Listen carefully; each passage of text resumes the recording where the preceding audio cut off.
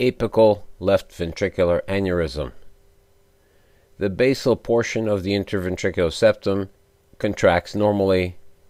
The mid portion of the interventricular septum, extending to the apical septum and to the left ventricular apex, are all akinetic and fail to thicken. Proceeding to the right side of the image, the apical lateral wall is equally akinetic, as is the mid portion of the lateral wall on the right side of the screen. Only the proximal basal portion closest to the mitral annulus appears to thicken normally.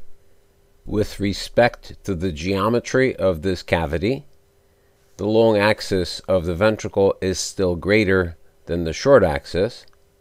Therefore, although the ventricle is not spherical, it is clear that the short diameter of the base of the left ventricle is smaller than that of the mid portion and of the apical region. By virtue of the fact that there is dilatation of the mid and apical region, this can be described as an apical or mid to apical left ventricular aneurysm.